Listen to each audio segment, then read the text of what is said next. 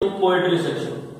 So today we are going to be studying about the poem 2.3 The Inchcape Rock by an English poet Robert Southey.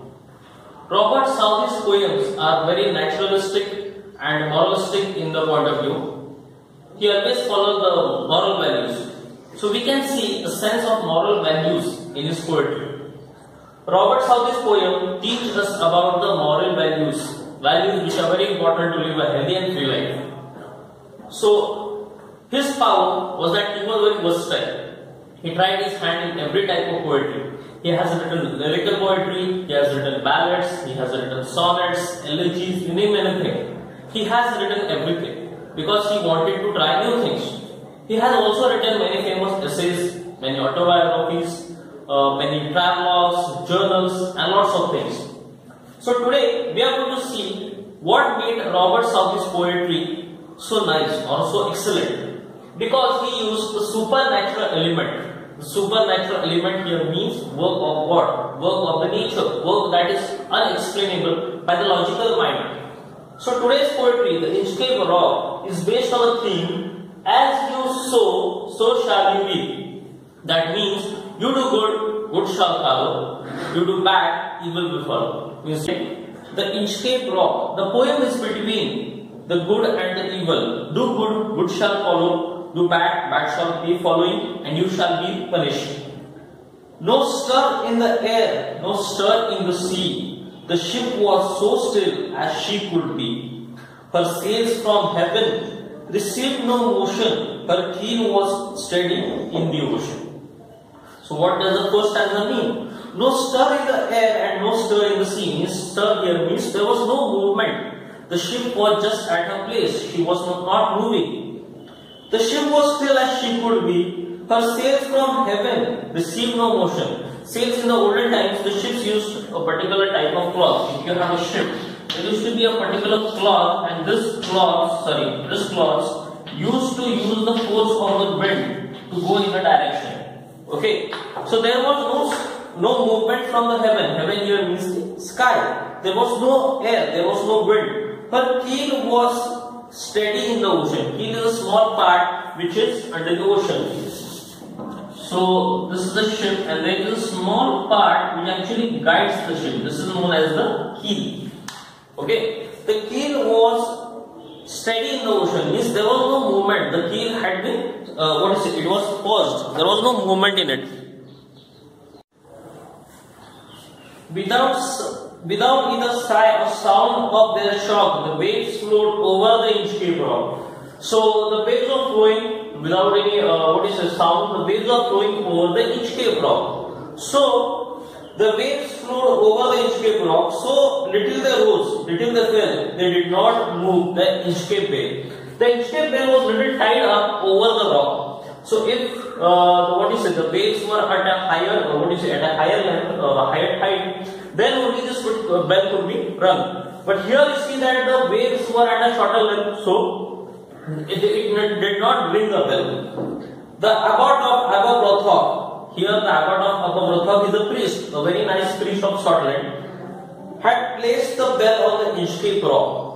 On a buoy in the storm, it floated and swung, and over the waves, its warming rung.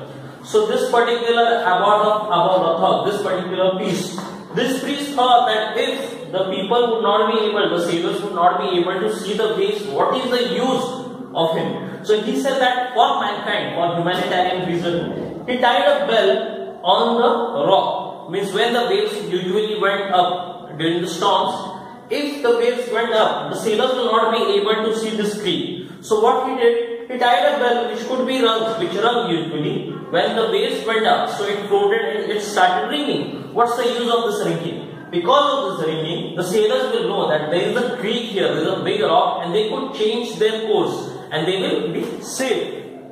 See here, when the rock was hit by the surge swell, the mariners heard the warning bell. This was the use of this bell. This was the work of abbot of Aberbrothock, that priest. That he did is he tied a bell which could ring when the waves went up. If they would not be able to see that rock, they would dash there. There would be an accident and they would die. So because of this bell, they could hear the sound, and by the direction of the sound, they would understand that there is something dangerous here. That's why somebody had tied a bell there. So they could change the course and they could be saved. And then they knew the perilous rock and blessed the abbot of Aberbrothock. They knew about that dangerous rock, that the dangerous rock is there, and they could bless the abbot of Aberbrothock. Yes, if somebody is saving your life, what would you do? You would bless him. So these people used to, this sailor used to pray to God to keep him happy, and they praised the priest. The sun in heaven was shining gay. All things were joyful on that day. The seabirds screamed as they wheeled around, and there were joys in their sound. This, it was a very fine day. Everything was going on. The birds were flying. They were singing. The sun was shining. The sea was also very calm. Okay, there was joy all around. The buoy of the Inchcape bell was seen, a darker speck on the ocean green. Now here is the entrance of the evil. You have seen the work of the abbot of Aberbrothock shows the good in the poem. Now you have the entrance of the evil. The villain has come here, and what he does here. Sir Ralph, the rover, walked his deck, and he fixed his eyes on the darker speck. Means the entrance of the villain. Sir Ralph, what is it? He is the captain of a particular ship, and when he came, he saw the bell, and what did he see? The word is here, he saw the darker speck. That means he had something very evil going on his mind. He fixed his eyes on the bell, but his thoughts were impure. He said that he's going to do something evil. Now what he's going to do? See here. He felt the cheering power of spring. It made him whistle, it made him swing. His heart was mirthful to excess, but the rover's mirth was wickedness.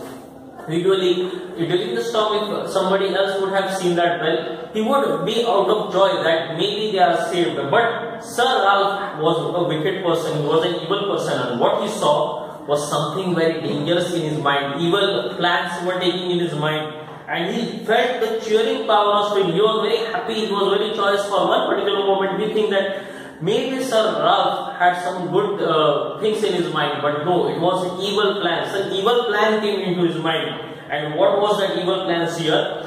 His eyes was on the Inchcape float. Quoth he, my men put out the boat and drove into the Inchcape rock, and I'll plague the abbot of Aberbrothock. Once he commanded his sailors that you are going to take me directly to the Inchcape bell. I am going to do something evil to the Inchcape bell, and nobody will bless the abbot of Aberbrothock. Here is the entry of jealousy, the jealousy which was lurking inside the rover, Sir Ralph the rover. There is evil and jealousy. Out of jealousy, he was going to do something which he would actually pay later in the poem.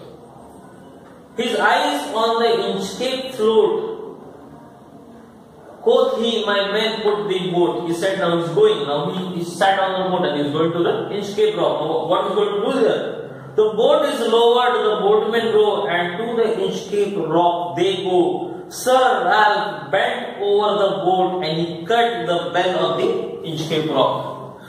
With a mighty swirl of his sword, he just cut the bell, and the bell is no more. Now the bell is not there on the Inchcape rock. Now you can understand what a dreadful deed he had done. His evil mind made him cut the Inchcape bell. And what would happen now? Everybody knew. Now by the time you should know what is going to happen. Yes, his evil mind made him cut the bell done by the abbot of Aberbrothock, that priest. The kind-hearted priest wanted to guide the sailors, but this particular Sir Ralph the rover wanted to do something bad to the people, and he had cut the bell on the Inchcape rock.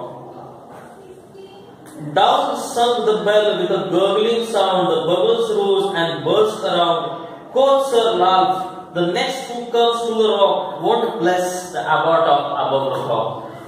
When the bell was sinking down, it was making a gurgling sound. The gurgling sound is made when you dip something, when you drown something in the water. this gurgling sound of the bell, and he was very happy. He was dancing on the ship. Yes, I have heard the bell. Now nobody is going to praise the abbot of Aberbrothock. Out of jealousy, he had done something. He had done something which was unacceptable, unforgivable, and soon he would be punished for it. He said that don't want anybody who won't bless the abbot of Aberbrothock. This was his idea. He did not want anybody. He was out of jealousy. He did something.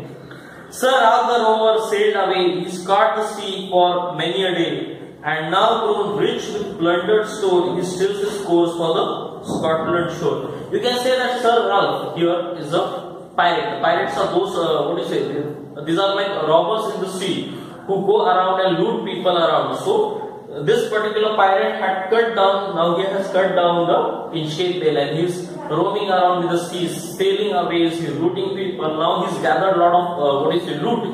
Loot means a lot of wealth, and now he's moving back. He's moving back to the Scotland shore. So thick a haze was spread the sky. They cannot see the sun on high. The wind had blown a gale all day. At evening it had died away. Now here I had already told that Robert Southey's poems have a supernatural element. Suddenly out of nowhere, haze came away, fog came away, and everything became foggy. Suddenly in the day, morning sunlight of the day, fog had come around and nobody could see anything, and she was sailing around. They cannot see the sun on high. The wind had blown a gale all day. Gale means cover of fog. Fog had been covered all around. He could not see anything. And he was sailing, and by the evening everything just vanished. Out of somewhere the fog came, out of somewhere it went away. This is the supernatural element. This is where Robert Southey's poems play the important role. Element of God, element of supernaturality, element of magic. This is where everything changed.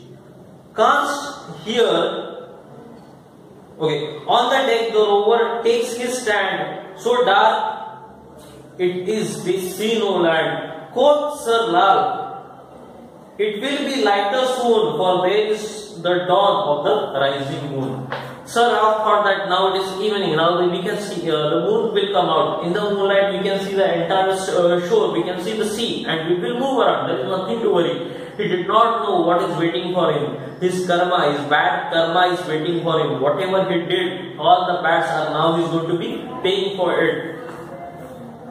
He said, "Comes here," said one, "the breakers roar, for methinks we should the near the shore. Now where we are I cannot tell, but I wish I could hear the Inchcape bell." Cast here does not mean cannot. In the olden English, there was thous, there, cast. So this particular word, cast here does not mean cannot, it means can. He said, I can hear the breakers roar. Breakers here mean the waves. The sailor, one of the sailors said that I can hear the sound of the waves, that the waves have become suddenly, the waves have become very fast, and I can hear them. Something is going to happen.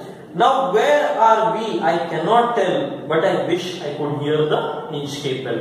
One of the sailors suddenly said that the waves are moving. He knows that the speed of the waves has suddenly risen. The wind is moving very fast, and very quickly we are going to the shore. But I cannot tell, because I cannot hear the Inchcape bell which Sir Ralph had cut down. Because if they cannot hear the bell, that means they are very near to the shore, and there is a chance that they may hit the Inchcape rock. This is the karma, the bad karma. You know, karma plays well. If you do good, good shall follow. If you do bad, bad shall follow. Now this is the time of judgment. This is the judgment day for Sir Ralph the rover. Now see here, they hear no sound. The swell is strong. Through the wind had fallen, they drift along, till the vessel strikes with a shivering shock. Oh Christ, it is the Inchcape rock. The wind has stopped, but still some, invisible force is pushing their ship. Their ship is being pushed towards the Inchcape rock. They cannot understand what is happening. Everybody is in a confused state. Now everybody is thinking what's going to happen. And within a short, span of time, their ship dashes the Inchcape rock. And there is a big sound, the sound of the shock. Oh Christ, it is the Inchcape rock. Everybody understood that they have dashed on the Inchcape rock, and they suddenly say, oh Christ. Sir Ralph the rover tore his hair. He cursed himself in despair. The waves rush in every side. the ship is sinking beneath the tides. Sir Ralph the rower has gone bad now. He does not understand what's going to happen, because he knows that whatever bad he did, he's going to pay for it, and his ship has dashed the Inchcape rock, and his ship is sinking. He's tearing his hair, he's angry, he does not know what to do, he's cursing God, he's cursing everybody. But everybody knows the man behind this, the evil behind this was Sir Ralph himself. Because of his evil deed, everybody is going to die. His ship is sinking down. Now, ship is also going down. Like the bell. When he was happy when he cut the bell and the bell was sinking, he was dancing on his ship. He said, yes, I have done it. I have cut the Inchcape bell. Now nobody will praise the abbot of Aberbrothock. In the same way, the emotion has now changed. Instead of happiness, there is there is sorrow in his mind. There is despair in his mind. He cannot understand what's happening now. So he's tearing his hair. But even in his dying fear, one dreadful sound could the rower hear, a sound as if with the Inchcape bell, the devil below was ringing the bell. So, even in his fear, he is not worried about he's going to die. He is thinking about what will happen when he dies and he reaches the devil's gate, he reaches hell, and what's the devil going to do? While sinking down, he is still hearing the Inchcape bell, and instead of the Inchcape bell's ring, he hears the devil's bell. The devil is ringing his bell and he's saying, come down, now I'm going to catch you, now I'm going to punish you for what bad things you did. Hope you have liked the poem. Soon the appreciation of and the explanation of the questions shall come out. Till then, best of luck and have a nice day, and be safe at your homes. Okay students, we are going to see the vocabulary of the Inchcape rocks now. There are some words which are new to you and some words are newly introduced to you. For the first word, you have stir. Stir here means movement. Okay, the second word here is sail. What is a sail? Here, sail is a long wooden object which allows the ship to move forward. In the olden times, there were no motors or no use of petrol or diesel. So they used to utilize the speed of the wind. So this particular cloth was hung, or it was tied to a big wooden piece of structure, and whenever the wind used to blow, it used to push it in the forward direction. Now the next word you have the keel. Keel here is it's like a tail for the ship which allows the ship to balance on water. So it does not fall on the either sides.